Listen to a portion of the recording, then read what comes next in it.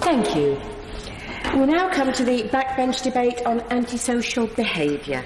Diana Johnson to move. Thank you very much, Madam Deputy Speaker, and I'd like to start by thanking the Backbench Business Committee for this opportunity to debate an issue which affects every constituency all over the United Kingdom. And certainly in the last couple of years, antisocial behaviour has become one of the biggest issues in my constituency. And I think it's absolutely vital that Parliament continues to debate these bread and butter issues at a time when we seem to be solely squeezed on time to discuss Brexit. Her Majesty's Inspectorate of Constabulary and Fire Service in 2018 found that 40% of respondents nationally think that crime and antisocial behaviour is a problem in their own area, and that's up from 25% in 2015. And of course, antisocial behaviour appears in many forms. Gangs of youths hanging around parades of local shops, convenience stores and off-licences, public drinking, vehicle damage and theft, aggressive begging, drug dealing, noise nuisance, attacks on public transport. And in my own constituency recently, we've had the experience of stones being thrown at buses in the Orchard Park area, meaning that the bus companies have had to divert the buses away from that particular area. And of course we know that antisocial behaviour is also about vandalism, graffiti, fly tipping and rubbish. Now, as a constituency MP, I want to make some observations about what's happening locally in my own patch in Hull North, but I also want to draw out some of the common themes that are developing around the United Kingdom, challenge the Minister about what the government needs to do, and make some suggestions about sharing good practice. So just returning to my home city, Hull is a fantastic city with many good, hard-working people, salt of the earth and proud of their community.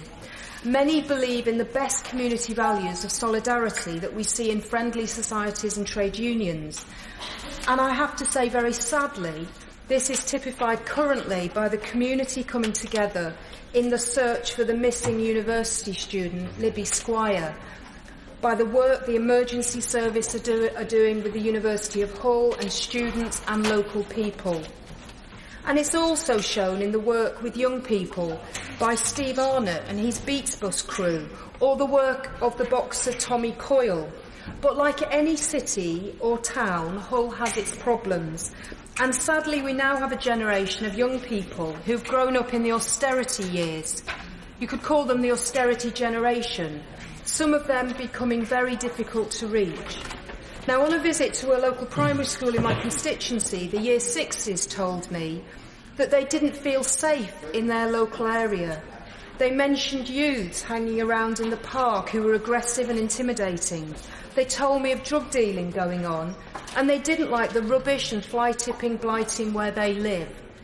Nationally, 2.2 million children aged 10 to 17 are worried about crime and antisocial behaviour, and 950,000 children have experienced crime and antisocial behaviour. So when I ask constituents to tell me about their experiences of antisocial behaviour, this is what some of them said. Youths on motorbikes screaming around North Bransholme at all hours, making lots of noise and driving dangerously in and out of cars and other motorists, causing them to brake hard. Or groups of intimidating youths also hanging around shops, being verbally abusive and displaying antisocial behaviour around people trying just to use the shops. Always the same ones. I've stopped going now, it's got beyond a joke. Or one of our neighbours banging on our door for quite a few times with his guests. They were shouting as they were all drunk. I called 999 because I didn't have a credit to call on 101. The operator said this isn't an emergency and disconnected my call by advising me to call on 101. And a few minutes later they urinated inside my house through the door. Or this comment, I have been spat at, threats to slit my fucking throat, threats to smash my fucking face in. Now, feeling safe where you live, work or play is really important to us all, and antisocial behaviour can make people's lives absolutely miserable. And as our local Police and Crime Commissioner Keith Hunter says, and he's also the national lead for the Police and Crime Commissioners on antisocial behaviour, that antisocial behaviour is often the start of what can lead to serious criminal behaviour if it's not checked and dealt with. And it's clear now that we need to reclaim our public spaces for the law-abiding majority. And Keith Hunter has also said that when public services and policing retreat from public spaces, there will always be a section of society who will seek to use that void for their own criminal or antisocial purposes. That hard core encourages others who, under different circumstances, would not be a problem. And then law-abiding people don't go to those areas, reinforcing the takeover by the bad element. And so I have to reflect on the fact that since 2010, there has been a cut to Humberside police budgets of 31%, and until recently, policing levels in Humberside were down to levels not seen since the 1970s. We've stopped seeing police and special constables or PCSOs on our streets, especially outside the city centre. We've also lost our excellent Hull community wardens that provided an extra reassuring presence on the streets all around Hull. And it's not just police numbers, equipment has been cut too. So, for example, we no longer have our own helicopter based at Humberside Airport, which could respond quickly, tracking suspects and identifying cannabis factories with its heat-seeking capability. We now share a helicopter with other Yorkshire forces, and Her Majesty's Inspectorate of Constabulary reported in 2017 of the substandard response to ongoing police incidents by the decline in national helicopters. And I'm aware that of reports that Lincolnshire Police are using police drones, and I wondered if the Minister could reflect upon that as a cost-effective idea that other police forces should consider using more widely. Now, the police settlement this week does not, sadly, produce the central government funding that police forces need. Humberside's Police and Crime Commissioner says services are stretched to breaking point, and he's now having to consult on a 6.4% council tax precept increase. And let's remember, this is a regressive tax. It's on the just managing to raise the money that he needs to stabilise the police numbers and meet increasing costs of the force. But thankfully, we do have a Police and Crime Commissioner who's actively recruiting and training police officers to restore some of the numbers lost since 2010. And he recognises the reassurance of having a presence focused on the front line. Very happy to. Thank my honourable friend for giving way, and she's making absolutely vital points on the issue of antisocial behaviour.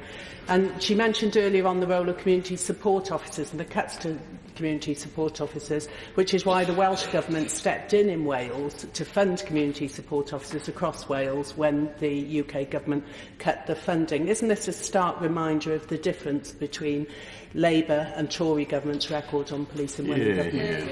I'm very grateful to my honourable friend for making that intervention. I think that sets out very clearly the difference and how the role of PCSOs are valued in Wales. I do want to say, though, that there are some good initiatives happening in Humberside to tackle antisocial behaviour. And I think particularly when the police work alongside some of our very active Labour councillors, people like Rosie Nicola, Gary Waring, Steve Wilson, Gwen Lunn, Marjorie Brabazon and Anita Harrison, who are all determined to tackle antisocial behaviour in their own areas. So, for example, the use of a mobile cop shop to move to areas when problems develop. And with the current problems with attacks on buses, the plan to use a Trojan bus, which will have police on board who can take action if stones and other items are thrown at the bus. They can stop the bus and get off and deal with it. And also, the police are using in local schools a video to show the effects of antisocial behaviour. A video which I think came from Dundee of an example where a child threw a stone at a driver who then swerved and hit a pram and killed a baby. And I think that that kind of video is useful in educating children and young people about the effects of what they think might be a prank. Now, Humberside have also pioneered Operation Yellowfin to combat crime with motorbikes, which is, again, a big problem in my area. And this has received national recognition, working, for example, with local petrol stations to stop people who are committing antisocial behaviour on motorbikes and mopeds being able to buy petrol. But we need a routine, long-term police presence to deter and detect antisocial behaviour, not just these special one-off operations when things get really bad. Yes, happy to. I'm grateful to my honourable friend for giving way. Does she agree with me that the fundamental problem with this issue is that with 21,000 police officers taken out of the system, along with antisocial behaviour, along with PCSOs and others, it is an uphill struggle, and what we need is the government to take very seriously that they need to put in very significant resources if we are to tackle antisocial behaviour, because the police at the moment are facing the challenge of dealing with violent crime, which went up by 19% in the last year. So they're deprioritising, by necessity, antisocial behaviour, which is making people's lives a complete misery and terrorising our constituents. My honourable friend is absolutely right, and I couldn't agree more with what she's just said. I also think we need to recognise the work that my honourable friend, the member for Hull West and Hessel, has been doing, identifying the off-rolling of pupils in our schools. Now, the reason why that's important is because with the changes to the education landscape and the academisation of schools, we are seeing numbers of children increase, children not in school but are being home educated. They disappear from the school system, but they often then become part of the antisocial behaviour problem. And I'd be interested to know what the Minister's view on that is, and whether she's willing to speak to her colleagues in the Education Department, and also whether she believes that a proposal for education to be represented on the community safety partnerships might be a way forward of dealing with this particular issue. And I also just want to raise the issue of mental health, because I think mental health is an issue where there is very much more that we need to do to recognise that antisocial behaviour, what it does to people's health and well-being, as well as also recognising that mental health issues can often or sometimes be a reason why perpetrators get involved in antisocial behaviour and the help that they need and require. Now, one idea which could be rolled out nationally, of course, came out of New York in the 1990s when the mayor there took that zero-tolerance approach to antisocial behaviour, fly tipping, rubbish and graffiti. And that had really positive outcomes. So if a window was broken, it was fixed, and if rubbish was piled up, it was moved, and people were dealt with if they behaved in an antisocial way. But for that to work, it needs stable funding. And as my honourable friend was just saying from Bethnal Green and Bow, that has to come from central government, and it also needs a multi-agency approach, and I also believe strong political leadership nationally and locally. Now, I understand that there is a plan to do this very thing in my own constituency in Beverley Road, which has multiple issues connected to antisocial behaviour, but sadly it's been much talked about, but not too much progress so far, and communities are still suffering from the blight of antisocial behaviour. One other issue I'd like the Minister to look at is the effect of supported housing for those with drug and alcohol problems, mental health issues, or perhaps just recently having left prison. In Hull, there are many projects housed in Victorian terraced housing in tightly packed neighbourhoods with limited support. I often have complaints of shouting, swearing, drinking, drug taking, threats of violence from these properties. I also have a large hostel, Westbourne House, in a residential area, which along with the Police and Crime Commissioner, we believe it's in the wrong location and causes antisocial behaviour problems to that neighbourhood. Now, establishing such hostels and supported housing in settled communities can cause these real problems, and I hope the Minister will be able to say something about better guidance for where they should be located, better monitoring and enforcement of contracts, and also questions, I also question whether more powers are needed by the CQC. And alongside all of this, I have to mention that the National Audit Office shows the scale of funding reductions to my city since 2010 has decreased by 37% in government funding to the council. So early intervention schemes have been scaled back and only focused on those most desperately in need when in crisis. And children's centres changed from their original purpose of a universal service to all families, and voluntary and youth groups cut. And along with all these other cuts, we are now creating, or we're now at the point where we've got a perfect storm in our most disadvantaged communities. And often it's such a false economy when cuts to services mean that it will cost taxpayers much more in the longer term. Now, one area of antisocial behaviour I just want to talk about briefly is about neighbour disputes. And often constituents have raised with me that they have to fill in numerous diary sheets and nothing ever happens. And the whole City Council tell me they have to demonstrate a pattern of behaviour, so they need the sheets to prove that. And even then the behaviour may not be serious enough for enforcement action, i.e. eviction. And I'm also told that current pressure on the courts mean that when Hull City Council does go for eviction and has all the evidence to hand, it can take up to 8 months or more for that to happen. And even when they get hearing dates, they're frequently adjourned.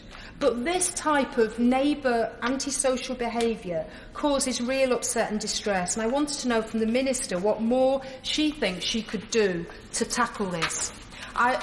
One of my final points is about legislation. And of course, when the coalition government came in 2010, they changed antisocial behaviour legislation, I think led by the Liberal Democrats, who thought that Labour's antisocial behaviour legislation was too draconian and obviously felt they needed to be more on the side of the perpetrators than the victims. So we've seen the introduction of things like the community protection notice. Now that can work quite well, but it can't be issued to under 16s. So your only option then is to use injunctions. And what I'm told by the council is the problem with an injunction is it's very hard to enforce. Hull City Council have to get good evidence and signed affidavits and apply to court and pay fees. So they've got the burden of getting the injunction, but then if it's breached, there's very little that happens. And that also links with my concern about criminal behaviour orders, which are only available once the conviction has been achieved. And I came across recently a young man given a CBO, breached it multiple times, went to court, and no action was taken, yet he was terrorising a local community. I've written to the Justice Minister several times and not had a satisfactory response, so I hope the Minister might be able to help me get that. So I would suggest it's time for a review of the legislation and also a review of the training and understanding of the effects of antisocial behaviour by the judiciary. Now, in conclusion, I just wanted to remind the House, and the House may have heard this story already, but it's a story that my friend, the former Right Honourable Member for Holborn and St Pancras used to tell. So it's Frank Dobson. He used to tell it about Lena Jager, who was campaigning as a Labour candidate in the 1953 by-election, and she canvassed a woman in a block of flats in Camden Town. Lena launched at that time into the great left-wing issue of the day, which was about German rearmament and the threat that it posed to international peace and security. And when Lena paused for breath, the constituent asked, "Did you come up in the lift?" "Yes, dear," replied Lena. "Stinks of piss, doesn't it?" said the woman. "Yes, dear," said Lena. "Can't you stop 'em pissing in the lift?" asked the woman. "I don't think I can," said Lena. "Well," said the woman, "if you can't stop them pissing in our lift, how can you expect me to believe that you can stop the Germans rearming?" So in 2019, if we can't get all our agencies working together to stop youths throwing stones at buses in Orchard Park or tackle aggressive begging in my patch in Newland Avenue, how will voters believe that we can sort out the big challenge facing us around Brexit? The question is that this House has considered antisocial behaviour. Chris Green. Thank you, Madam Deputy Speaker. It's a pleasure to follow the Honourable Member from Kingston upon Hull North, who touched on so many important issues in her speech. Now, I'd like to start off on this general debate about antisocial behaviour by thanking the Secretary of State and the Policing Minister for the additional resources that's been given to Greater Manchester Police recently. That's very welcome, but I wouldn't like to suggest that we wouldn't appreciate more following where that came from. I think the additional money is welcome, but it's so important for the Police and Crime Commissioner of Greater Manchester, who is also the Mayor, to ensure that we have the fair distribution of those resources right across Greater Manchester. I think there's a concern often that there is too much focus within Greater Manchester Police on Salford and Manchester and certain parts of Greater Manchester, rather than where I am more interested having representing parts of the boroughs of Bolton and Wigan. I think there is a very strong feeling locally that we do need that fairer distribution of policing resources. And the Honourable Lady was quite right to perhaps to some extent put this in the context of Brexit in getting that right. After Brexit, antisocial behaviour and law and order more generally is the single most important and commonly raised issue. And Brexit hopefully will be done and dusted in a matter of weeks. But I think the questions and concerns raised in terms of antisocial behaviour and law and order are significantly longer term and need more focused, concerted action over that longer term. Now, people do write to me, email me, raise it on social media, public meetings that I hold. Antisocial behaviour is a very frequent concern that's raised. Recently, the communities in Ladybridge and in West Horton have held community meetings, very well-attended community meetings. I always think if people come out perhaps on a beautiful sunny evening when they could be spending time with their family or enjoying life, that they come to a community centre, that really does show a strength of feeling. And these meetings have been incredibly well attended, and people have been very vocal about their concerns, whether it's antisocial behaviour, in terms of the behaviour of neighbours and what's going on next door, and the inability of policing and other agencies to deal with disruptive neighbours, but also events and activities that go on the high street. And more widely, there is a sense that there is an inability or an unwillingness, perhaps, to deal with these concerns. And over time, what may be a very low level, what may be a relatively small concern, does develop and does get worse. And there is that, as the Honourable Lady did point out, the sense if you can nip these problems in the bud, prevent it early on, it prevents these problems from getting worse. Now, in Atherton, there has been a couple of very serious instances of violent crime. At the library recently in Atherton, there was a very serious stabbing incident. There's been other instances on the high street in Atherton of violent crime, and it leads to that greater concern, that greater feeling that people have about things getting out of hand. Now, I did have a meeting with the Chief Superintendent and Superintendent of local police, and it was reassuring in that meeting that they were confident they were reorganising, they were going to have that better, that stronger community focus, that community relationship in terms of policing, and that kind of community relationship being restored. Now, that's very useful for the police to better understand, for the local police to better understand the local community and what's going on there, but also for the local community to better understand and better know the local police. And increasing that visibility, I think, does have a deterrence effect, also does improve people's confidence. And we want people to be confident when going around the community, being part of the community. If people don't feel confident about getting out and about and about being involved and engaged in the community, I think that can lead people to withdraw. And as people withdraw from the community, so problems can easily get worse and then get out of hand. And it becomes then a bigger challenge for the police to deal with. Now, recently, I did spend a little bit of time with the police on a Saturday night on one of their shifts, just to see what it's like, what concerns they have. Now, the concerns that a bobby on the beat or someone in a patrol car there can be an immense number of different concerns that they have to deal with. And it does speak to the quality and the ability of our police force, our police services, about the range of concerns they deal with and how effectively they do deal with these concerns. And one of the biggest worries that they have is over alcohol and our high streets, and the impact of people having a little too much to drink can have when they're out and about.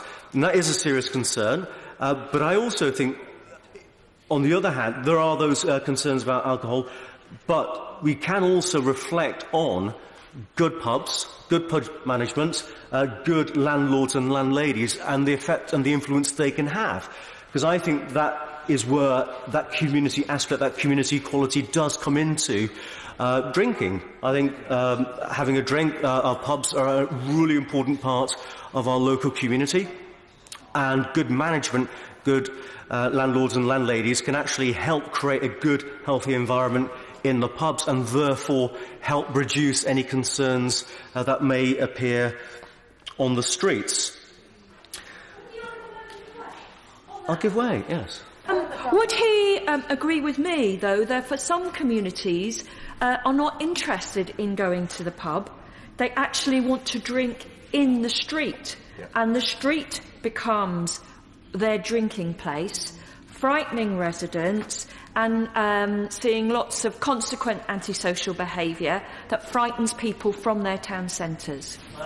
I agree entirely.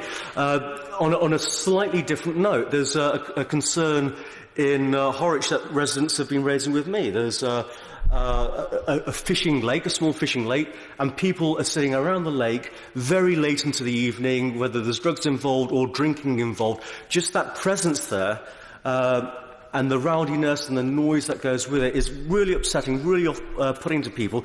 Perhaps people want to take their families, young children, on the high street. They shouldn't have to avoid the high street past a certain hour in the evening. They shouldn't have to avoid parts of my constituency because there's people with rowdy, inconsiderate behaviour, and that's where the police really do have to react, really do have to get involved, because a police presence, just a little bit of visibility every now and then, can actually tone down people's behaviour, and they therefore will have more respect, and it actually improves the environment. And if we can get more families, more people involved in the high street and elsewhere in the community, I think that actually also has a civilising impact, rather than in a sense, the high streets and those environments being evacuated from those people, and then it's left to those people drinking in the street. So I do think also antisocial behaviour does link in as well, the way the policing manages the situation. It does actually link in, I think, to sentencing and the courts and magistrates. I do think there needs to be a more robust approach there. And constituents really do raise with me frequently about concerns in terms of prisons as well, about prison sentencing and the opportunities for rehabilitation. And we ought really, I think, to be looking at the whole criminal justice system and seeing what needs to be done there. And I think there is, whether it's policing, courts, prisons, more resources are required in all of those areas. Thank you. Graham Jones.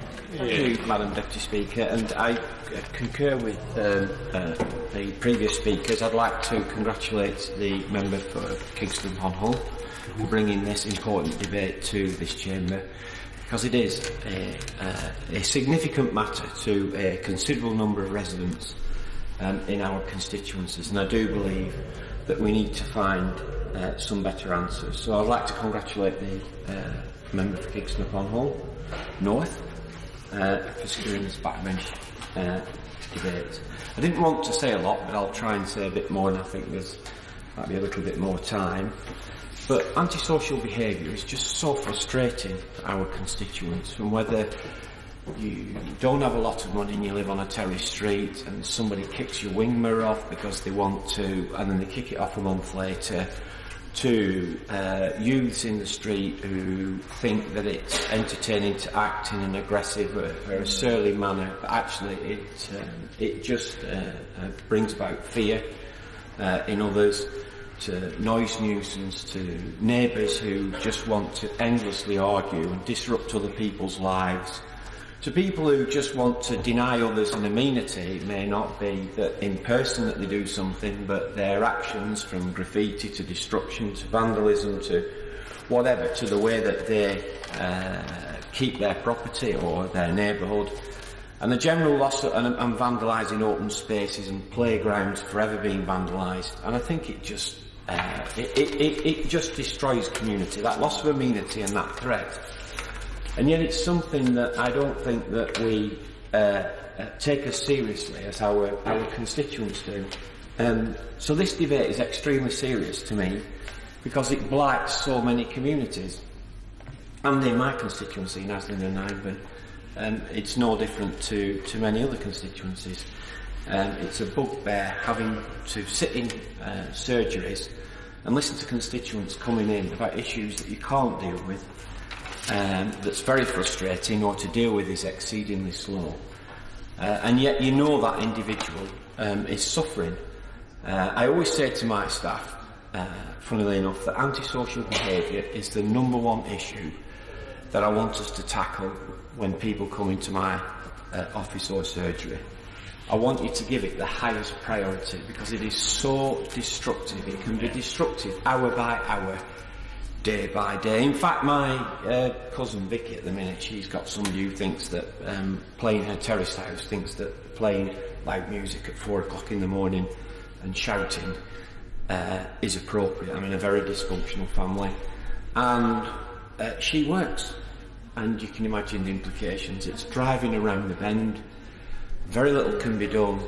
It's very slow and very difficult to get to a resolution on that issue. And that is typical of many of the antisocial behaviour issues that my constituents face. And so it blights lives in many ways. You know, a lot of the time, such incidents would not be considered serious enough. They do have this huge and scarring and detrimental impact on the lives of the victims, and I think that I would appeal to members of Parliament that we must escalate this as an issue. For the damage often doesn't affect MPs. How many MPs live in a deprived area? How many MPs have to suffer the consequences of antisocial behaviour? I think in some ways because we don't... Can I say to my honourable friend that this feels like déjà vu to me, because when I became an MP in 1997, one of the biggest issues was antisocial behaviour. But at that time, under the guidance of the Prime Minister Tony Blair, we had huge action to try and tackle antisocial behaviour, whether it was safer neighbourhood teams, police teams being based in town centres, the introduction of the ASBO, the discussion about what you did about antisocial tenants. These are all issues that we are now going backwards on, and we are reinventing the wheel that was there, but we have resiled from.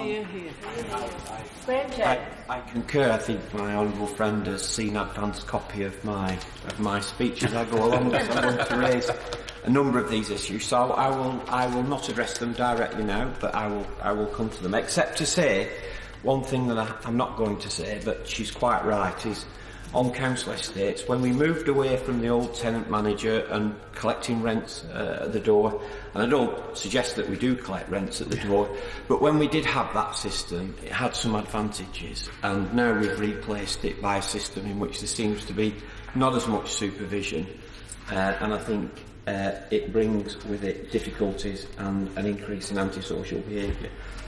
So I wasn't highlighting the MPs who were sat here today, of course, because the ones who were sat here are clearly exceedingly concerned with antisocial behaviour in their constituency. But it's worth mentioning at the heart of all of this is that this week we voted on the police funding settlement. And I don't think there's any escape from the fact that if you reduce police numbers, and there are other aspects of the police and criminal justice system that I'll go on to comment on, but if you reduce police numbers, you reduce police presence, then of course that's going to have a detrimental impact, because like my honourable friend, the member for Kingston upon Hull North, said, that there will be an opportunity where there is a vacuum in policing for those with a malign or malevolent attitude to others to behave in a way that is not conducive to the well-being of the victim or the neighbourhood or the community. So I think that we've got to put that right. I think it's wrong that the government has cut policing so significantly. I think that the consequences are considerable. And when I asked my local police and crime commissioner in Lancashire, Clive Grunshaw, who is doing a very good job, about the situation, he said, well, he's lost a considerable number of officers. He's lost 800 officers in Lancashire and 450 members of police staff, which is never mentioned, by the way, because that just diverts resources. And what we've also seen is not just the loss of police officers, but we introduced in 2002, and I'll come to this in a minute, or I'll go over it now, but we introduced around 2002, the Labour government under Tony Blair, neighbourhood policing. After seeing rising crime year on year, decade on decade, we began to reverse that cycle. And no more so than in antisocial behaviour and low-level crime, with the introduction of neighbourhood policing. A positive, progressive approach to some of these issues. And I know that we must have sanctions, and I'll come to the sanctions in a minute, but at the heart of reducing antisocial behaviour was neighbourhood policing. I talk about my ward in Peel Ward I represented as a councillor before I came here. You know, we had incidences in 2002 running at 120 antisocial behaviour incidents a month. Spring Hill, a neighbouring ward, had just over that, nearly 130. Imagine that, and the small wards in my constituency. Constant harassment of residents, day after day after day. When neighbourhood policing came in Lancashire, and it came into my ward at the very beginning of the rollout, we began to see huge reductions in antisocial behaviour. And within about 3 years, I think we were down to 10 or 15 incidents per month of recorded antisocial behaviour. So down to about 10 or 11% of what it was previously. And the residents breathed a sigh of relief. But they were angry. I remember holding a public meeting in Accrington, the council offices. The room can hold about 140. This is just prior to neighbourhood policing. And we had nearly 200 turn up. Couldn't get them in. It was quite dangerous. People were packed at the back and pushing to get in. And the anger was incredible. And I don't want to return to those days. I don't want to return to the days where I get a telephone call and I'm so sick of antisocial behaviour that after midnight I just rock up out of the house, go round to a neighbour's house where there's a gang of 20 odds and confront them myself on Bold Street. And I think there's a videotape somewhere of me confronting them. And I think residents just thought that is the end of it. When you've got your councillor going out to confront these after midnight, another group of 25 at the bottom of my street who I confronted, and one of them threatened to glass me there and then. You know, this is where we were in 2002, and I think that when neighbourhood policing was introduced, I think what we saw was a progressive answer that saw a huge reduction in antisocial behaviour. But it wasn't just a police presence on the ground. So I've asked my Police and Crime Commissioner, and I say this now openly, my constituents may be watching this, to increase the police precept by as much as he possibly can. That's my view. I'm going to tell the truth. We've got to put police officers back on the beat. We've got to get policing back to a neighbourhood level. Now, if the government wants to continue with its cuts, all we're doing by increasing the precept is replacing officers we've lost by... If he's asking his PCC to make the sort of changes he's suggesting, and which of course he's absolutely right to do so as a local MP, could he also ask his Police and Crime Commissioner why he's keeping £37.9 million in reserves in a savings account, and why they've increased by £17.8 million since 2011? He's getting the money, but it seems on this he's not spending it.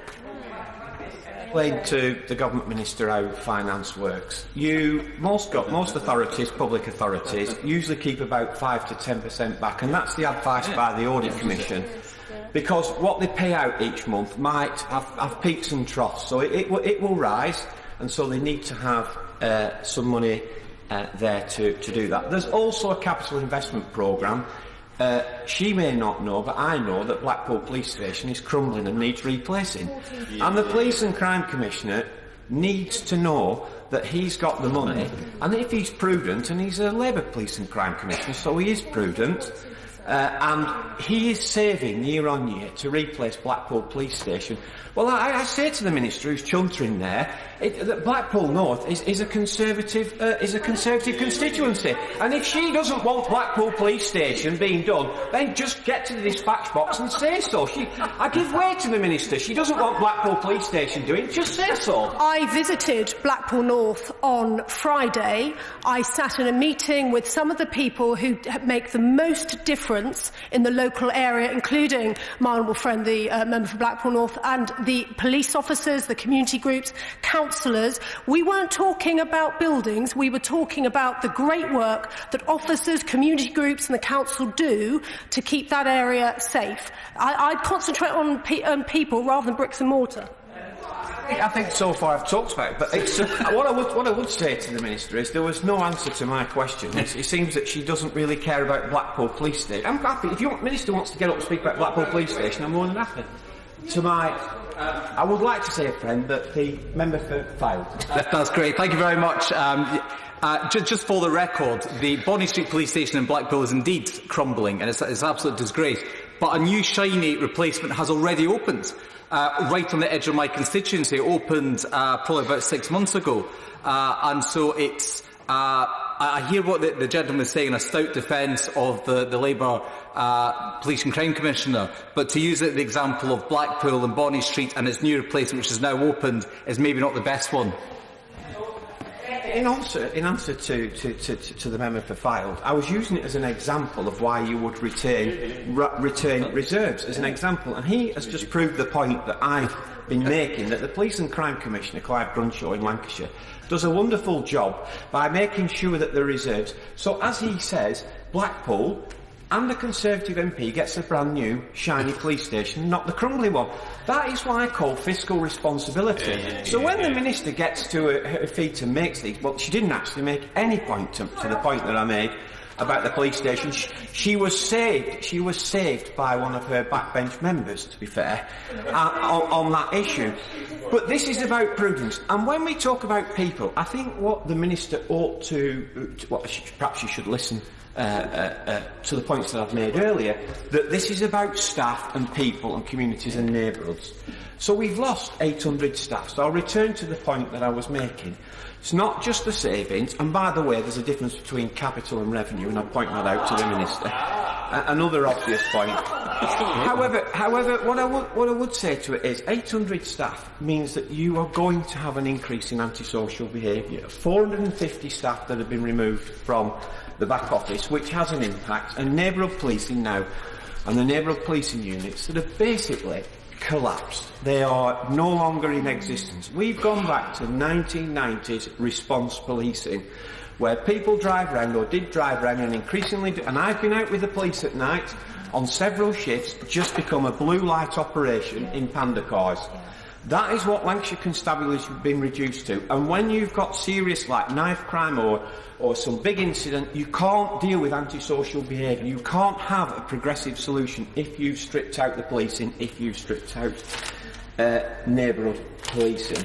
So I said, I just want to touch on one other point that I want to make, is in the last government and the Liberals, I sometimes get sick and fed up of Liberal politicians saying that we shouldn't have CCTV cameras. All this nonsense about catching criminals. I would say to ministers, please listen to constituents and residents and be on their side. Don't be on the Liberals' side. These people suffer and would like to see CCTV, and they don't see it as a problem. And I will gently say that to the Minister. So I've asked for the police for the precept to be raised, and I say that quite openly. But the public have been asked, and 78% of those surveyed support the move. Now, I'd like to say that I'm in touch, but obviously in this particular instance I am. The public want to see more police on the beat. They want to see our police policing antisocial behaviour. So, Madam Deputy Speaker, these cuts have really affected our areas. They've really affected Hyndburn and Haslingden. We have no presence on the streets apart from a blue light presence. And I know sometimes the Chief Constable doesn't want to send that message out, and he may have something to say in my ear. But I say back to him, I say it to him then, I'm sorry, Andy, but unfortunately that's the nature. There are no PCSOs or beat constables out anymore. Our neighbourhood policing teams have been seconded to other duties. The neighbourhood policing teams have collapsed in Lancashire, and it is simply not fair. And so, what have we got? In the last few weeks, we've had a vigilante group begin, and this is where you end up, because antisocial behaviour is exceedingly aggravating to so many. And an Accrington vigilante group has begun. I think they're called Hyndburn Watch. They've got their old uniform and various other accompanied semi-official regalia, and they're out patrolling the streets at night. Is this what it's come to, that we can't deal with antisocial behaviour and we can't protect the public, and they to protect themselves, and they're going to pay for the privilege in taxes of the non-existent services? These people are putting themselves in danger, and I'm deeply concerned about it. It is not the right approach.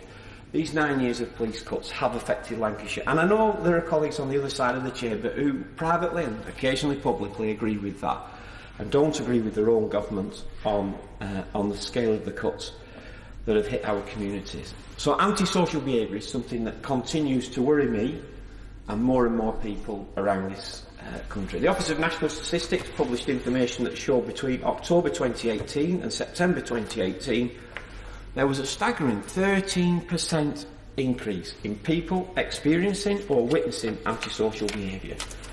The links between further austerity and cuts are clear when you look at the figures, and they're broken down into categories. There was a rise of 28% of people experiencing or witnessing groups hanging around on the streets. But local authorities, I want to see a progressive solution to this, but what have we got with local authorities? Youth clubs are closing. In my area they've closed. I think we've consolidated from 5 to 1. And there isn't a progressive offer for these people. They're roaming around the streets. They say they've got nowhere to go, but in truth now they have nowhere to go. And it is very difficult for them. And we should be starting with looking at progressive answers for the vast majority who really do want to abide by the law. But perhaps on a bad day or on a few days, them and their mates get carried away and they disrupt other people's lives. But they're not intrinsically bad people. I'll come to those that are the worst of offenders and how we should deal with them in a minute. But we must have a progressive solution. And it's worrying that these crime statistics are up, because I have to say this, and the coroner says this, we've seen a massive increase, county lines, of drugs in Hyndburn and Haslingden. Cocaine is awash on the streets, and young people are getting involved through the county lines. You can get cocaine anywhere at its purest level, and never on the scale that you can now. But when I ask for the police sniffer dogs to go in, then there is again a lack of policing. We're unable to do it, to try and resolve some of these issues. But young people involved in antisocial behaviour are slipping into a life of crime. So we need to be very concerned about antisocial behaviour at its worst, for how it will materialise further on.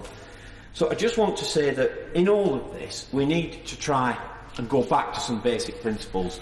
When we were tough on crime and tough on the causes of crime, we had the right policies. And we need to get back to being tough on crime, tough on the causes of crime. And we've never controlled antisocial behaviour more than when we had that policy. And the architects of that policy, as my honourable friend for Kingston upon Old North said, should be congratulated, because it was a breakthrough. Instead, we've seen a rollback in the last few years. And that does include, and I know it was mentioned, that a reformed ASBO needs to come back, without a shadow of a doubt. I don't want to see people go to prison. That's where the reform needs to be. But local authorities and police should be able to implement or impose ASBOs where and is necessary, on some of these individuals, the worst elements. We need to go back to what matters and listen to people. We need to have a community-centred approach to tackling this issue. But I think we need to look, as the Honourable Member for Bolton West said, look at the criminal justice system. At the minute, the worst offenders, I'm not talking about the majority, those that go on to repeat antisocial behaviour, we need to look at the criminal justice system. Yeah. Community payback doesn't particularly work in some instances, repeat offences, and prison doesn't work. And we need to find something in the middle. That doesn't send them back into Peel Ward, where they hang around with their mates and commit more antisocial behaviour.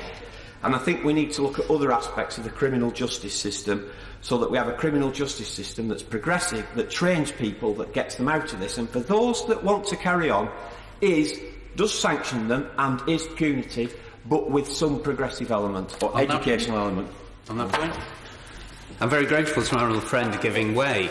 And I wonder whether he'd agree with me that the changes and amendments that need to happen in the justice system are part of a very complex solution to this, and no one golden bullet is going to solve all problems. Well, in conclusion, I agree with that, and I've said that we should always start with the progressive answer, but for those that are regressive and refuse to behave, then we need to look at a reformed and tougher criminal justice system. Thank you, Madam Deputy Speaker. Martin Whitfield. I'm grateful, Madam Deputy Speaker, and it is a great pleasure to follow my honourable friend and his contribution, but also, of course, to thank my honourable friend from Kingston upon Hull North and the Backbench Committee for securing this very, very important debate. I mean, antisocial behaviour, I think most people in this House will agree, forms a huge part of their caseload. And the reality is it's not part of their caseload that perhaps they came into politics to deal with it, but it is the reality of what our individual constituents face, frequently on a day-to-day basis. And indeed, the constituents that come to see us are the mere tip of the iceberg of the constituents who suffer from antisocial behaviour. I'd like to pay credit to the CAB in Scotland, who have an excellent website to help people, guide them through the world of antisocial behaviour, because it is incredibly complex. But it starts by giving a list of definitions of what amounts to antisocial behaviour, and ranges from what we've heard today of noise, the shouting, the swearing, the gathering together of groups, harassment, including, of course, racial and sectarian harassment, verbal abuse, the bullying of children, both at school, but where they go beyond school in public recreation grounds. And indeed, we've had the benefit today of two excellent reports from various committees that deal with social media, on which bullying is taking place, and indeed upon the need for early intervention, early in young children's lives, to give them the best possible support into the future. And I want to look at two aspects of antisocial behaviour, because there is antisocial behaviour which is perpetrated by an individual, frequently described as the neighbour disputes, but then there is also the antisocial behaviour that's occasioned by groups. And if we look at the antisocial behaviour that's occasioned by individuals, or the neighbours dispute, these are incredibly difficult to get into, to access, to help. But frequently we find, as my honourable friend has said, that in individual cases there are mental health problems that sit behind that. And indeed, as a result of the antisocial behaviour, frequently mental health problems are passed on to the recipient. And how that's dealt with can be both challenging, difficult, and unfortunately expensive. But one of the points that I would like to raise, and I would like to the Minister, if possible, to extend a view on this, is in the occasion where people, rather than being in rental or leasehold accommodation, are in freehold accommodation, where frequently the recipient of antisocial behaviour gets to the stage where they say, "I'm just going to move." It's the simple answer. I'll admit defeat and I want to move away. There is an onus under the current law, both north and south of the border, to disclose those neighbours' dispute in the sale documents, which of course frequently makes selling a house incredibly difficult. And I wonder whether the government have had any thoughts on how to facilitate a method of evening that out, because sometimes the only answer for the person who's suffering that antisocial behaviour is to move away. Would the honourable gentleman agree? Would you also agree with me that the exponential growth in private renting has exacerbated the problems of antisocial behaviour, because often landlords do not care about the behaviour of their tenant because they don't live next door to them. All they care about is that the rent is getting paid, and that's the end, as they see it, of their responsibility. I can't better the intervention. Indeed, the only reason that I chose to raise the question of freehold premises was because that is rarely raised. And indeed, within my constituency, we have had challenges from people who have admitted the problems and subsequently found great difficulty in selling the houses. That in no way is to downplay the antisocial behaviour and the pain, suffering, mental health anguish and challenges that families in rented accommodation, in supported accommodation and leasehold accommodation indeed find. The other area is, of course, and we've heard this discussed today, is where groups exercise a choice of behaviour that's antisocial. And I think here there is something that needs to be pointed out and addressed, because I think it perhaps is a key to trying to solve the problem. The first is that I've found where we've had groups, and in East Lothian, my constituency, in Prestonpans, where I live, which is, of course, in Scotland, so processes within this are devolved. There have been great challenges amongst our early teenagers who hang around in groups and go round. I know a significant number of those individuals, having had the privilege to teach them at primary school, and they are not bad people. But sometimes, when they group together, there is a group mentality that takes over, and actions and behaviours become acceptable to the group that, as individuals, in all honesty, they would never contemplate doing. And I think there is much work that needs to be done into this group mentality to try and aid and abet some of the very best work that's going on to defeat antisocial behaviour. And I raise an example of that from my own community, where a new play park was put in predominantly for children under sort of 10 years old, but particularly for children who were preschool. And one of the great discussions was, how are we going to stop this equipment being damaged? And the way it was done was by bringing the older brother and sisters in to the park to explain why this equipment was so important to their younger brothers or sisters. And suddenly feeling an identity to the community that were going to use the facilities gave those older children an empowerment to look after it. And I know that a significant number of those children and young people went to other young people to say, don't damage the park, it's for my little brother and sister. And this, I think, gives an indication to where antisocial behaviour is. Antisocial behaviour is occasioned in the main by people who become disassociated from their communities, be it their neighbour, because they're playing the television too loud, be it a group who have nothing to do because of the closure of after-school clubs, be it groups of vigilantes who have lost faith in the community, in society, in their politicians and those people that they've elected to govern them, to look after and solve a problem. And I think that there are no simple answers to this. I could stand here and rail against the austerity, because simply withdrawing assets and funding is a huge problem and has caused this isolation to increase and magnify. But I think that responsible leaders and responsible government need to admit that that withdrawal has gone too far. We need to re-empower our communities and our society, and that will cost money. That empowerment should come through the local authorities with more devolved power and responsibility, so they in turn can devolve it back into communities, so people again feel connected to what is happening around them, so that they don't have to phone their councillor after midnight and say, come and speak to these 20 people. They may indeed be able to speak to the person and say, look, you can't really have a party that invites all of these people, and that the connection between those people will be such that antisocial behaviour reduces. Absolutely. He's raising a point that perhaps I missed, but I would ask him to perhaps consider one of the failures of this government is the number of NEETs that we have running between 6 and 10% across every county and area. Where are these young people? What are they doing? Why are they not in education and training? I'm very grateful for the intervention, and it's true. I think what he highlights is, by any dispute of the statistics, which I feel may be coming, if you become disassociated, if you become disconnected from your education, if you become disconnected from your family and from your friends for whatever reasons, why should you buy into the society that you find yourself in? If your housing, be it rental, is inadequate, if you have water coming down the wall, if you have a landlord who just doesn't care, why should you buy into the society and what your neighbour needs? What I would say is that if we look at young children and their behaviour and their responsibility at school, people innately care about each other. They lose that because of the experiences that they face in life. And I think one of the responsibilities as leaders that we have is to ensure that the funds, to ensure that the assets, to ensure that the skills and strategies are there so that people don't lose that in the first place. If they are at risk of losing it, there is support there to guide them back.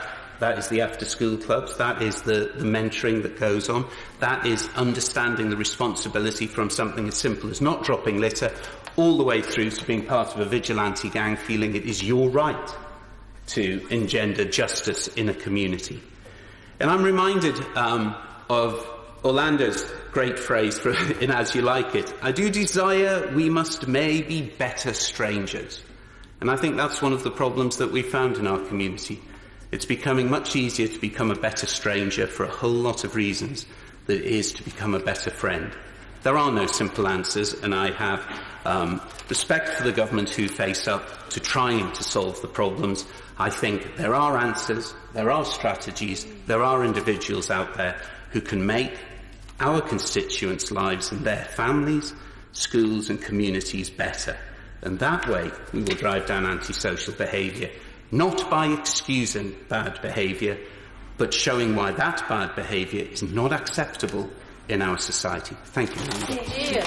Hamid Yassin. Thank you, Madam Deputy Speaker. I'll start by congratulating my honourable friend for Kingston upon Hull North for bringing this very important debate to the House.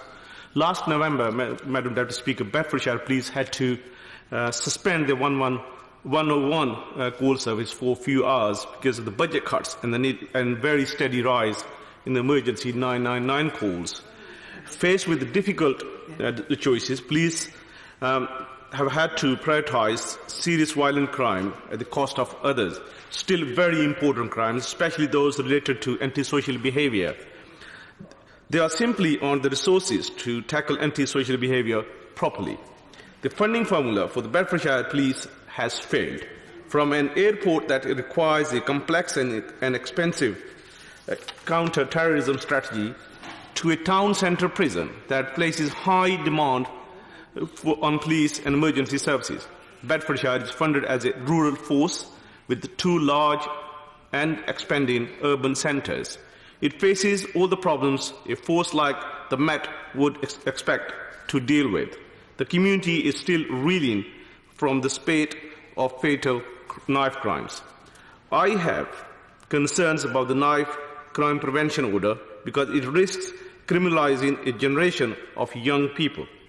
The police don't need more powers, they need more officers. Bedford is a particular target for county line crimes, and gang culture is a fast-growing problem in our area. The emergency funding grant, designed to be used in periods of acute crises, had to be used by Bedfordshire Police to meet day-to-day policing. The force is still overstretched and under-resourced. Tough choices has to be made. Channel 4 dispatches a report in October says that 57% of the burglaries in Bedfordshire had to be screened out as there were not enough resources for the police to attend them, the highest number in the country. If police are unable to attend burglaries or car-related crimes, they are not going to be able to turn up to a group of teenagers who are street drinking or someone who's urinating in public places. There is no police presence on the streets to deter such a behaviour. Yet, antisocial behaviour is by far one of the most important issues for my constituents. It makes them feel their home isn't safe and their town no longer belongs to them. We must tackle the root causes of antisocial behaviour.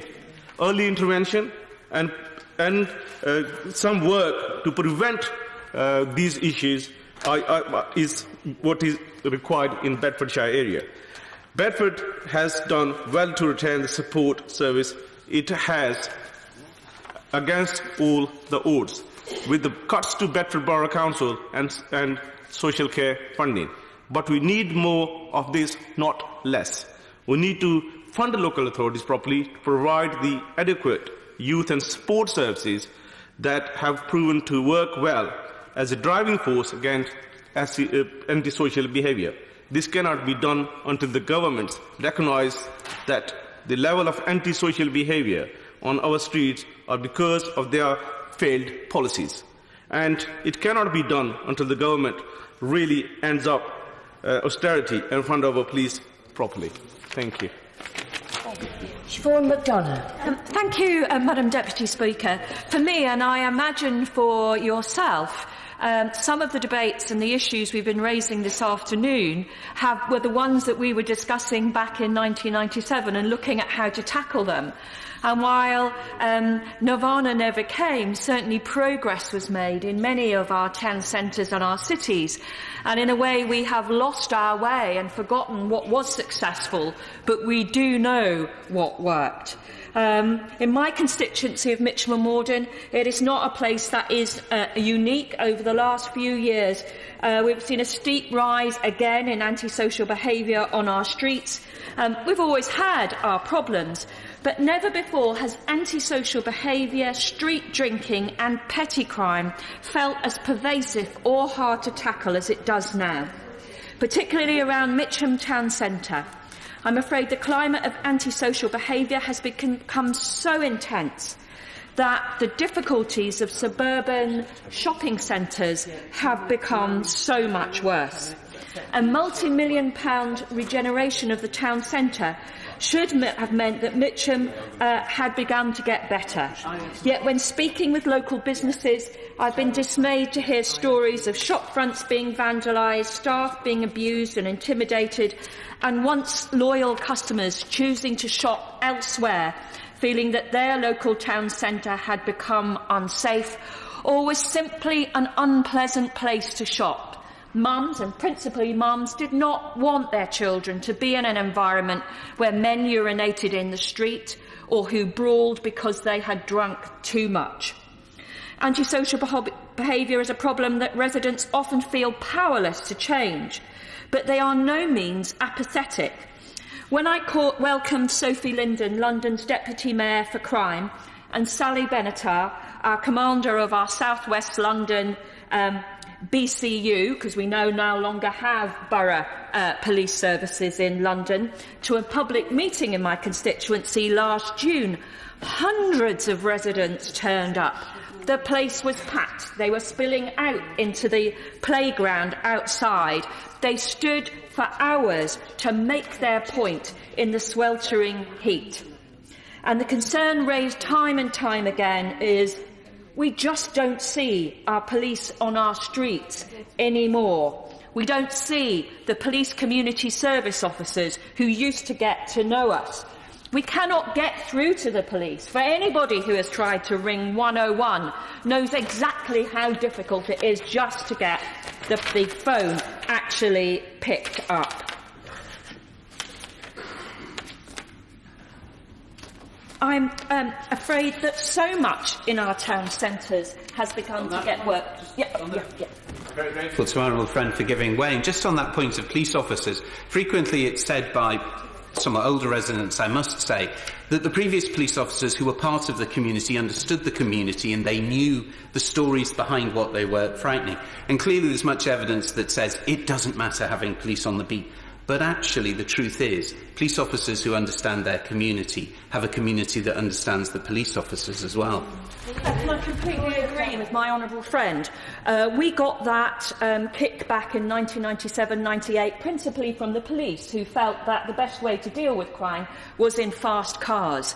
But the resulting reduction in crime that came about from the Safer Neighbourhood teams proved substantially that police on the beat And police community service officers, who were often originally rejected by the police and by the community, proved successful because they had the time to build the relationships and get to know people.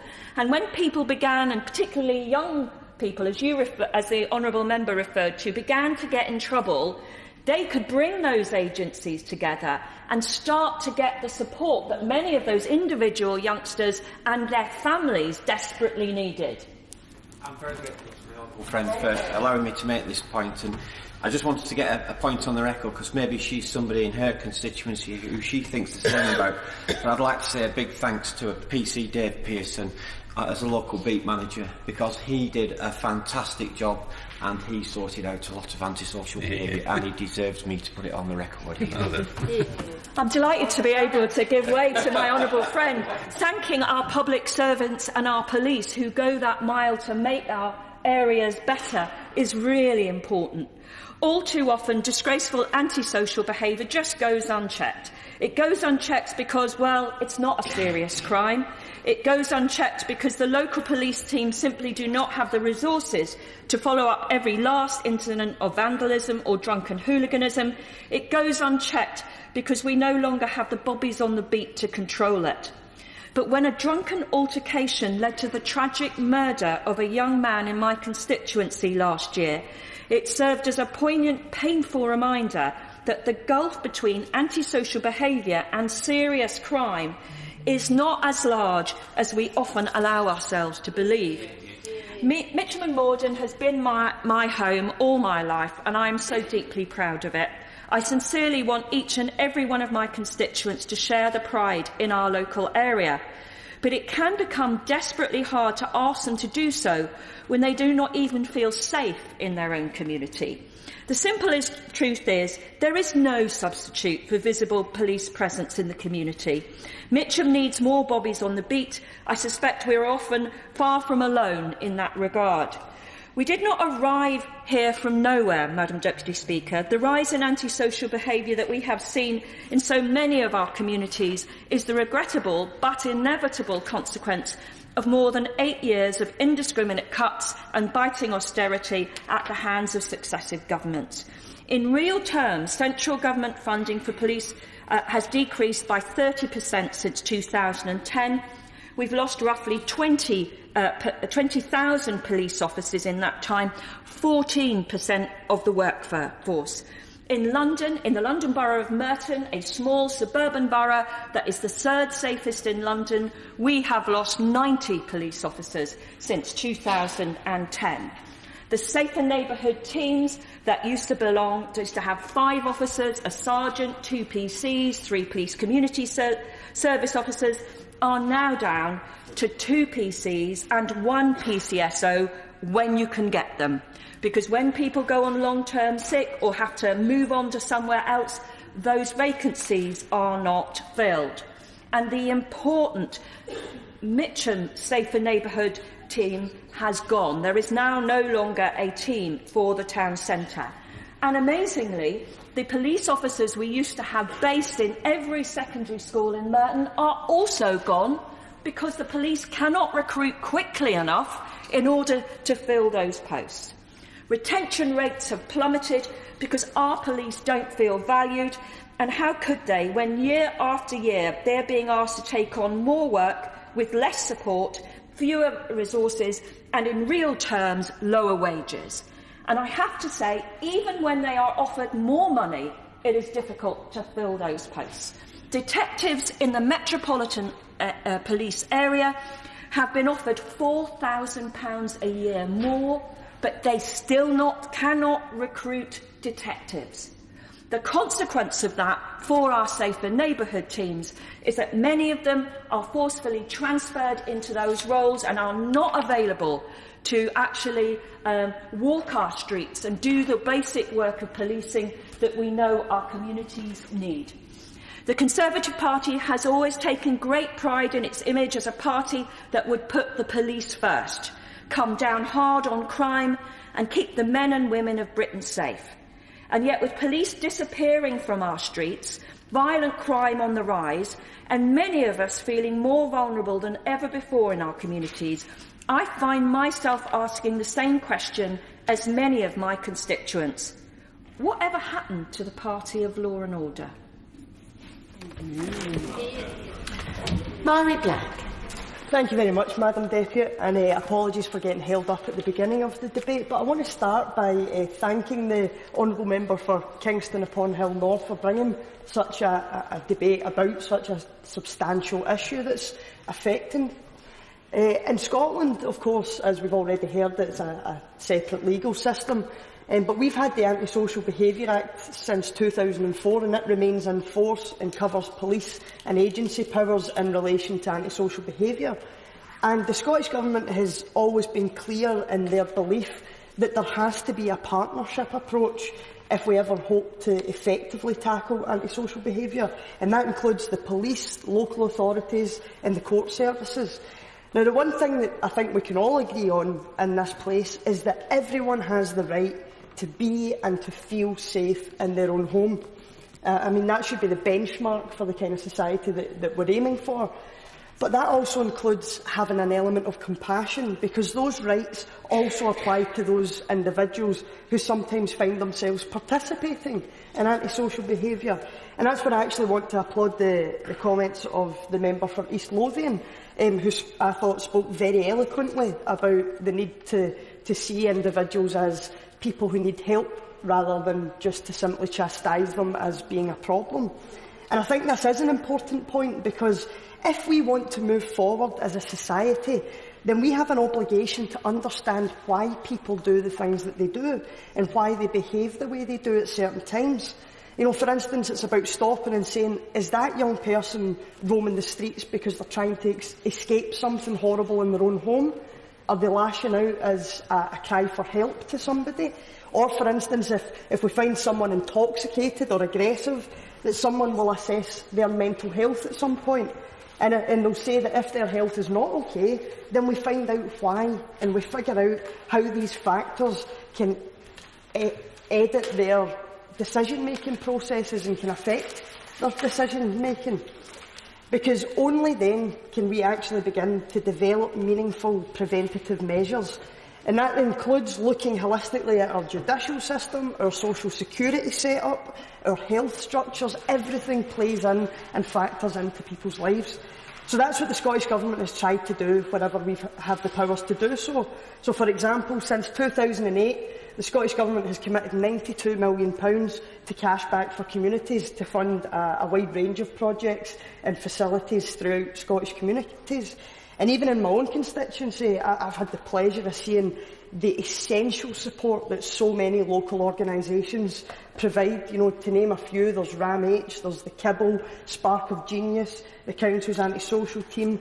We've got Street Stuff that I played football with, and it's brilliant. They just take the time to sit with an individual and treat them as a human being that matters, as opposed to simply being a problem that has to be solved. And they take the time to do that by seeing past all the bravado and any aggressiveness, and they find out what is actually going on in that person's head and life at that moment in time. Because making that effort and taking the time to sit with someone and treating them as a human being that matters, even if they're off the wall, it's about finding out where their mind has taken them and finding ways that we can help bring them back into the real world and support them in such a way. So on the whole, I'm pleased to say that these measures seem to be having a positive impact in Scotland.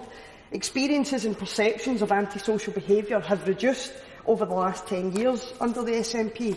The percentage of adults who felt that people behaving in an antisocial manner was a common issue in their area has fallen from 46% in 08-09 to 29% in 16-17. The Scottish Household Survey 2017 also reflects that trend. So the estimated percentage of adults who actually experienced vandalism has almost halved between 2008-09 and 16-17.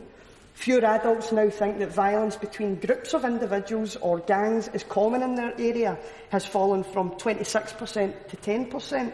So we seem to be heading in the right direction, even if we're not fully there yet. Ultimately, I suppose the point of this is that we have to recognise that when we do our best to ensure the welfare of absolutely everyone, it benefits society as a whole, and I think that's exactly what the Honourable Member for East Lothian was making that point and saying we have to find a place for everyone. So no matter how challenging or difficult that person is, and I have no doubt that everyone in here has had dysfunctional and difficult constituents come to them, we have to offer some kind of assistance as to how we can legislate better for these kind of issues in the future. And as I say, treating people as though they matter and understanding where they're coming from. So I hope that a Scottish perspective has offered some sort of substantial help to the Honourable Member, and I thank her again for bringing this debate forward. Shadow Minister Carolyn Harris. Thank you, Madam Deputy Speaker, and can I too congratulate the Honourable Member for Kingston upon Hull North for bringing forward today's debate, and can I congratulate the member for Bolton West, Highbourne, East Lothian, Bedford and Mitcham and Morden for excellent speeches. Antisocial behaviour covers a wide range of unacceptable activity which causes harm to an individual, to their community or to the environment. Anything from vandalism and littering to street drinking and drug usage, from nuisance neighbours to begging, are all examples of antisocial behaviour. If an action leaves somebody else feeling distressed or harassed, or it causes concern for public safety, then it is deemed to be antisocial behaviour. Whilst individually occurrences of antisocial behaviour can appear quite minor, the cumulative impact of persistent incidents within communities can have a highly damaging effect. The most recent crime survey for England and Wales reports that almost 36% of respondents had experienced or witnessed antisocial behaviour in their local community, an increase of 5% from the previous year and the highest figure since data was collected in 2012. I'm not surprised by these figures. Drink-related crime was one of the highest types of antisocial behaviour that respondents said they'd experienced. Drinking on streets and public transport can lead to others feeling intimidated and to verbal and physical attacks. And acts of vandalism are all too common in many of our communities. We see endless graffiti on public and private property, and unfortunately they're not all Banksies. I hear many cases of homes that have been attacked, property that's been damaged, and cars, tyres that have been slashed. We need to seriously crack down on the perpetrators of these crimes. Whilst many, although not all, antisocial behaviours do not physically hurt individuals, the emotional and psychological damage that they cause can be just as harmful. The availability of and use of drugs in our community is a real worry. County Lines has been responsible for a rapid rise in the accessibility of drugs on our streets up and down the country. Gangs are targeting our most vulnerable young people, kids in the care system or those trapped in poverty, kids who maybe don't have someone waiting for them at home, wondering where they are. These youngsters are being manipulated into the gang culture, which itself is a key factor in much of the antisocial behaviour and the more violent crime which is becoming far too normalised across society today. And the use of synthetic drugs is still a major cause for concern. Despite the blanket ban on them having heavily diminished the supply, we would be very naive to think that the problem is anywhere near solved. Criminals will continue to produce these highly toxic drugs and people. Often the most vulnerable people will continue to use them and keep up the demand. Individual and groups hanging around on streets with nothing to do or nowhere to go. These who are high on drugs and those who are in need of the next fix or under the influence of alcohol are all potential threats to our local community. Boredom, desperation and rivalry can all be the catalyst of a wide range of antisocial crimes. And while all this is going on, police cuts continue and local authorities are seeing big reductions in their government funding despite unprecedented pressures, all of which means that there are not enough resources to deal with the ever-growing problems. Whilst the headlines read that there will be an additional £970 million funding available through the police grant for 2019-2020, it doesn't take long to realise that the reality is very different. £509 million of this will come from doubling the police precept for council taxpayers, meaning a further burden on our already hard-pressed constituents. It will also mean that areas with a low council tax base, like South Wales, will be hit the hardest. Alongside this, the £142 million of pension grants from local forces from government central funds falls alarmingly short of the £311 million pension liability. This means that despite core government, central government funding for local forces increasing, in theory, by £161 million, in reality, this, together with the pension grant, does not even cover the pension liability. Taking all this into account, the harsh truth is that however the government tried to manipulate the figures, central government funding for local police forces has been cut for the 9th consecutive years. Police numbers are now at their lowest for 3 decades. Since the Conservatives came into government in 2010, numbers of police officers have reduced by 21,000. 16,000 police staff have been axed, and community support officers' numbers have declined by 6,000. All this while the government continues to promise to protect the front line.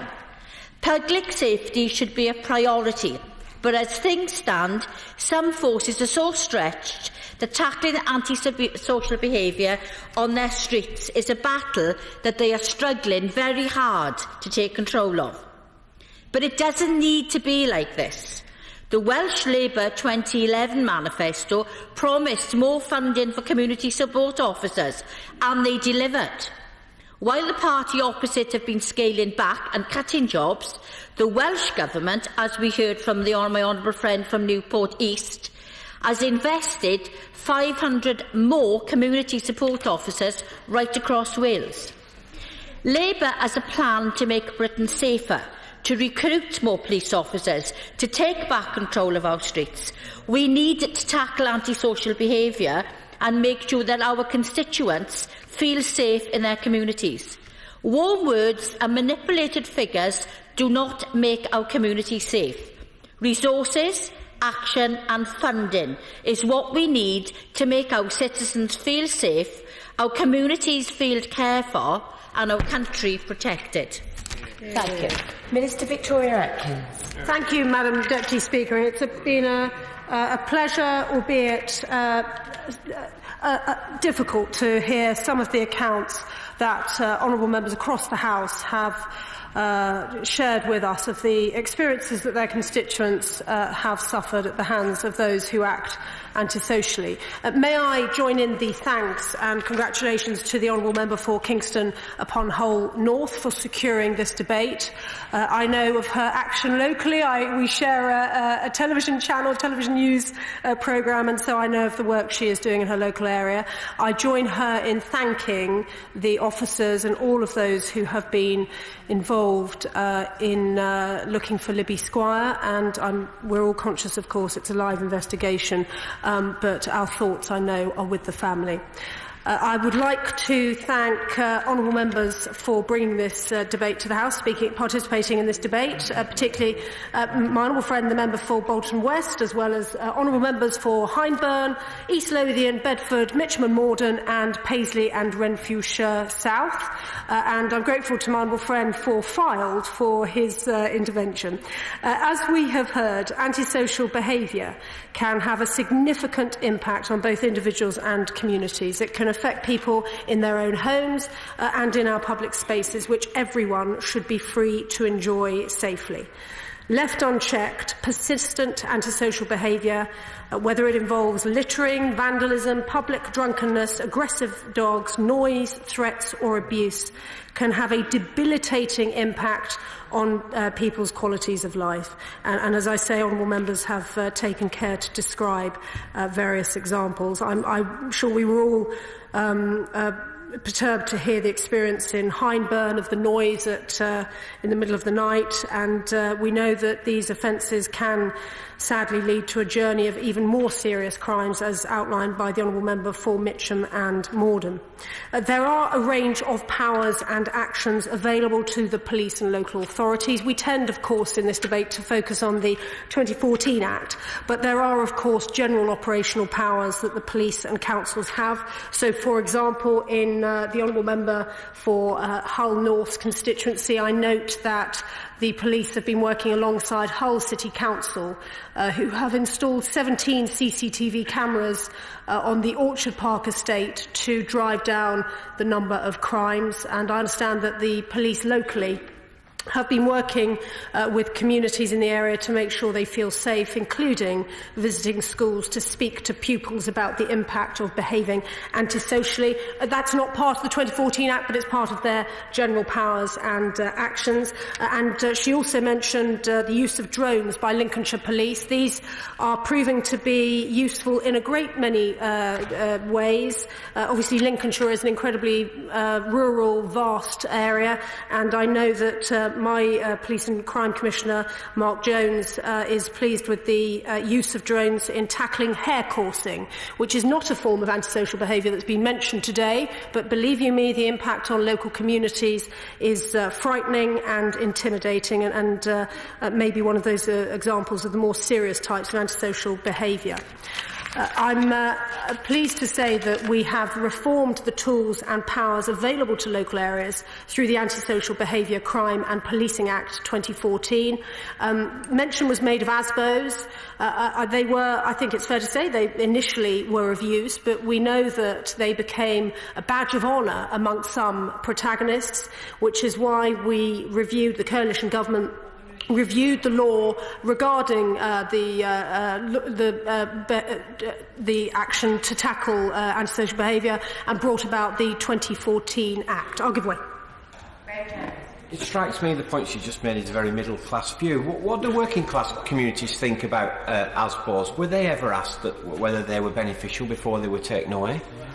The children who were subject to them, they were becoming a badge of honour. That's precisely why we have increased the range of powers under the 2014 Act to target not just people, individuals who are behaving antisocially, but also to give much wider powers when it comes to protecting whole communities, whole public spaces, which I'll come on to in a moment. I note earlier, before I move on from this and before I give way, of course we've had a debate just this week, a UQ, on knife crime prevention orders, which are a very targeted form of preventative order, which we're introducing through the Offensive Weapons Bill to help catch the small cohort of children who may be susceptible to knife crime before they start accumulating criminal convictions or causing even more harm in the community. And I very much hope those will meet the support of the House when the bill returns. I give way.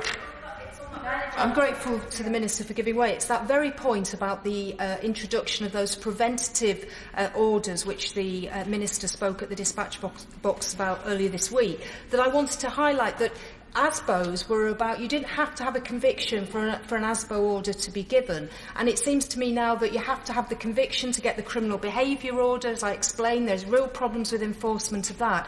Isn't it time to have a look again whether this is really working, the changes introduced in 2014? Well, as I say, we are reviewing the powers. Towards the end of my speech, I'll talk about the powers, the reviews that are being undertaken. But it was very much from a place of wanting to improve on the work that was done. I fully acknowledge the work that was done in the noughties to tackle antisocial behaviour. But we thought that by increasing the range of powers available in the 2014 Act, that would help address some of the problems that had arisen as a consequence over the years since the introduction of ASBOs. And the 2014 Act introduces a range of powers that are scaled up or down depending on the nature of the antisocial behaviour. They are flexible, they enable local agencies to tailor their approach to the individual circumstances of antisocial behaviour, and they range from tools to intervene early to those that can be used to address the most serious and persistent ASB. Wherever possible, it's important to stop this behaviour before it escalates, which is why we introduced the civil injunction, which may impose prohibitions or positive requirements on people, for example, requiring the perpetrator to fix damage to someone else's property. Where behaviour becomes more serious and involves or occurs alongside criminal activity, a criminal behaviour order, as the honourable members just mentioned, may be made. These can impose prohibitions and requirements to stop the antisocial behaviour, for example, by prohibiting the offender from entering a particular area.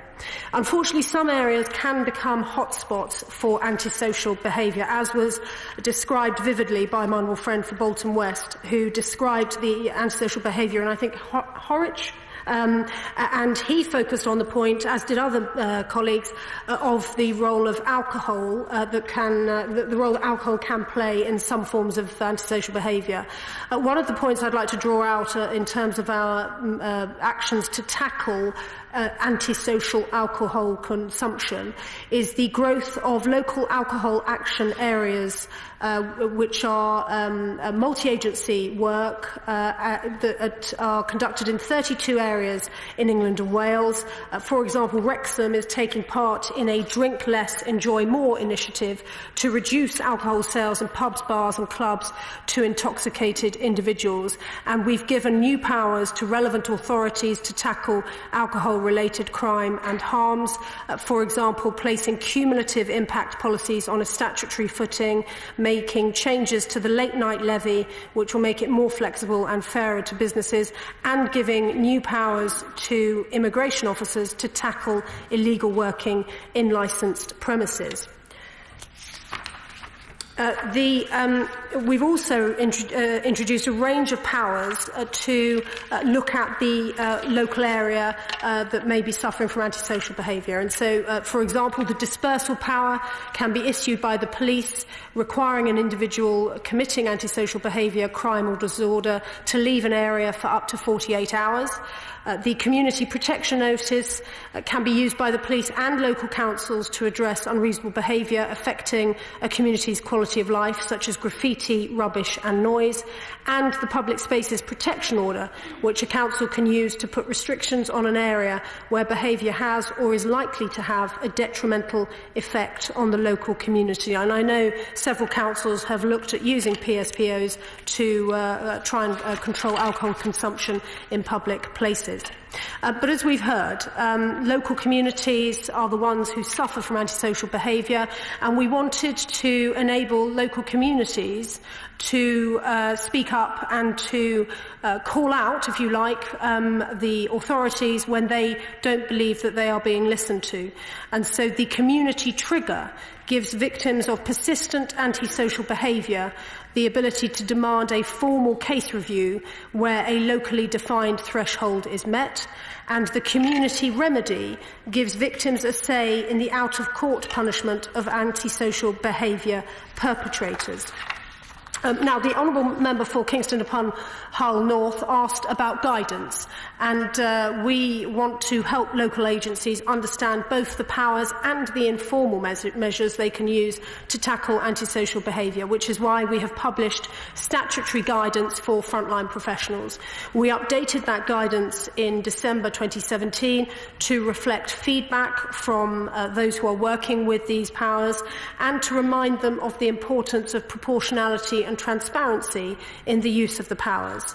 I would like to reassure members that the Home Office keeps these powers and the Government's overall approach to tackling antisocial behaviour under review through a national strategic board. This brings together representatives from key agencies and across government to consider our approach and identify any emerging issues.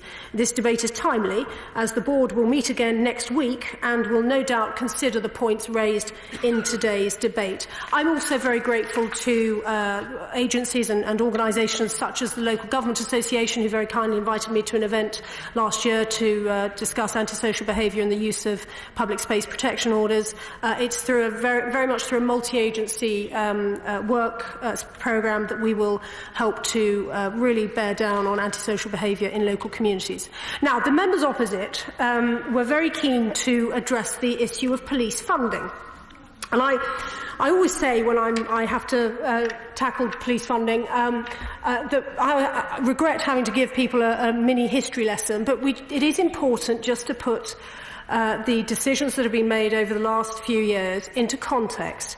We inherited a very, very difficult economic picture in 2010. We had to make very, very tough decisions to address the mess we were in economically because of the way in which things had been run in years gone by under the Labour government. That is why we made tough decisions, and I hear members opposite saying, well, you've had long enough, and that is precisely why the Home Secretary, the then Home Secretary in 2015, was able to say to the Chancellor, we must please protect police funding, because we had managed the economy in such a way that we could begin to make those changes in police funding and in other areas, but particularly in police funding.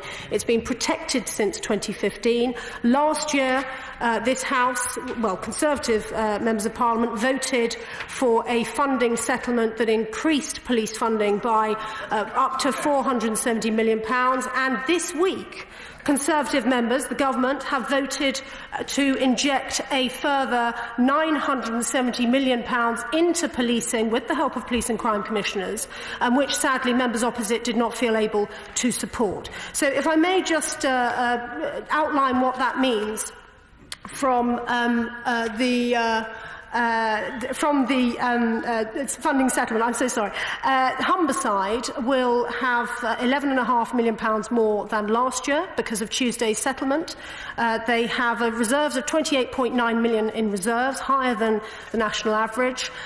Greater Manchester will receive £34.7 million more than last year because of Tuesday's vote, and they have £75.6 million in reserves, an increase of £25 million since 2011. The reason I keep talking about reserves is because I want to equip all members in this House, across the House and on our benches, to hold their PCCs to account, to ask them how they're spending reserves. I'm about to come on to Lancashire. I will give way very quickly if I'll give way. I'll give way.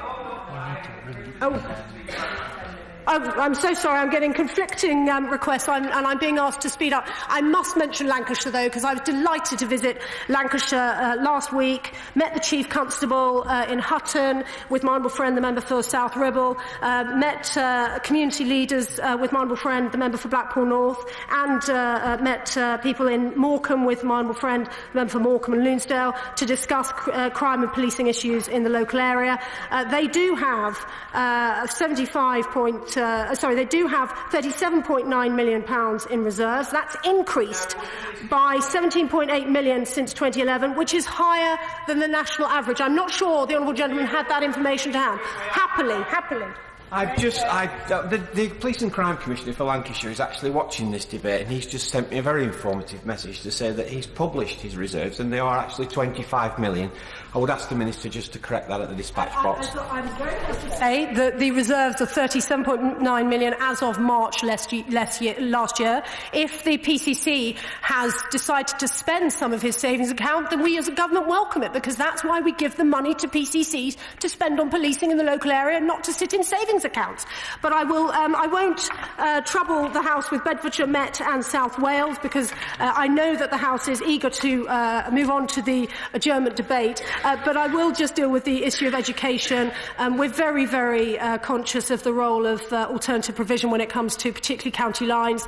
The honourable members, I hope, will know that we are expecting a report from Edward Timpson looking at the provision of alternative provision, because we're very conscious of the impact it can have on serious violence. I must say I'm pleased that we we have raised the age at which children can leave education from 16 to 18, but I am conscious that, of course, there is still some children who fall through the net with that, and that is why Edward Timpson's report will be so informative and important. I'm extremely grateful to all members across the House for their contributions in this debate. Antisocial behaviour is still affecting communities. I'm being indicated that I mustn't take the intervention. I hope the honourable gentleman will understand. And may I thank everyone for their robust debate today. Diana Johnson to one. Thank you, Madam Deputy Speaker. And could I just start by thanking the Minister for those kind words about the ongoing Libby Squire investigation. I'm very pleased that we've had the opportunity to have this debate this afternoon, and I'd like to thank all honourable members who took part. Particularly, it was interesting what my honourable friend, the member for Mitcham and Morden, said about parts of the debate being almost déjà vu, and we were talking about reinventing the wheel at times. It's very clear that mistakes have been made, particularly around police cuts since 2010. And I think the thin blue line now really is too thin. And no one can seriously say the fact that Labour increased police numbers when it was in government to mean that we had neighbourhood policing and more police officers on the beat and PCSOs. That was the reason that we had a banking crisis and the subprime mortgage crisis in the USA. And so to try and argue that that had to then be dealt with by an incoming coalition government is frankly tripe. And Her Majesty's Inspectorate of Constabulary in 2010, I remember this, said that there could be cuts of up to 12% in police budgets without affecting the front line. But we've got to over 30% of cuts to police budgets. And choices have been made by the coalition government and then successive Conservative governments to give tax cuts to the rich, for instance, and not to protect policing. And combined with those cuts to local authorities, it's no one should think it's any surprise that we're ending up with the levels of antisocial behaviour that we're seeing today. And I just want to say again to the Minister, I really would ask the Minister to look again at that legislative change that came in after 2010, which took having the victim of antisocial behaviour away from the centre and put them on one side, and seemed to put the rights of young people or youths who were not behaving well and engaging in criminal activity. It seemed to give them more rights, and I think we need to review that. We need to have the victim at the heart of whatever we do in terms of antisocial behaviour legislation and protection. Hear, hear. The question is, as on the order paper, as many as are of that opinion say aye. Aye. The contrary, no. I think the ayes have it. The ayes have it.